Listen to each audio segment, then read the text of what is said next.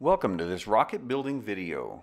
In this video, I'll be building a water bottle rocket that was used with the rocket launcher that was made in a previous video.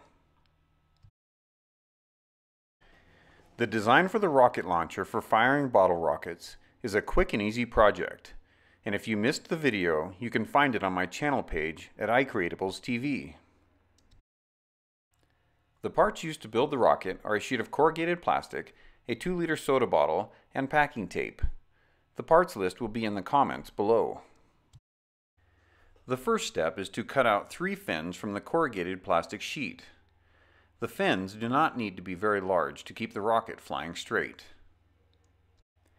I cut these fins by measuring 3 inches along 2 of the edges from one of the corners on the sheet. Cutting along the diagonal between each of the marks makes a nice sized fin.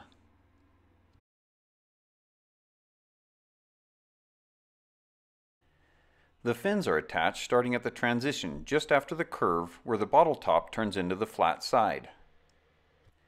Placing a finger inside the bottle top while tracing around the bottle made a fairly straight line to line the fins up on. The fins are attached to the bottle using the packing tape. Tape is put on one side of the fin and the corner of the first fin is set on the line.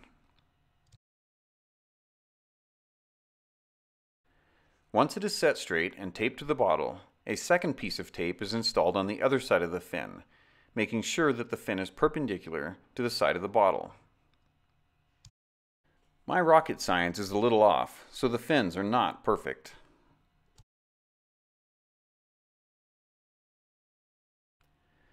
The marker is used to make marks for the locations of the second and third fins.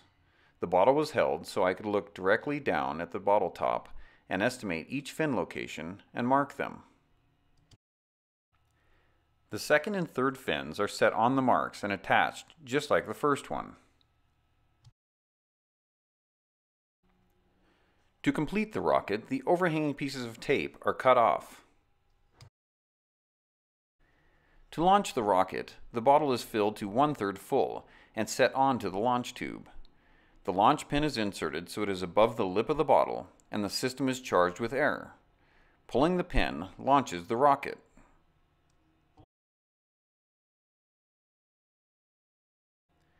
Some bottles have a slightly larger mouth than others. These larger mouth bottles will begin to leak water as the system is pressurized. These bottles should be filled half full, so they are about 1/3 full when the pin is pulled.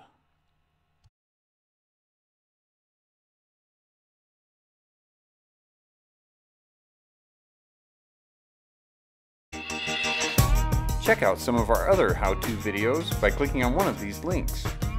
Thanks for watching.